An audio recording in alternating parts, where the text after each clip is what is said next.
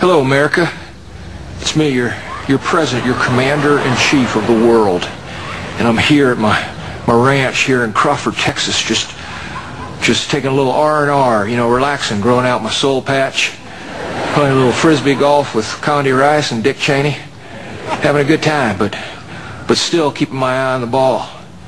And there's an issue that has come to my attention, the issue of the so-called global warmings that are happening on our planet.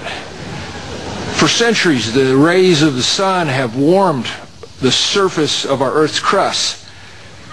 And apparently those rays are intensifying in such a way that it's increasing lava flows. And Cut!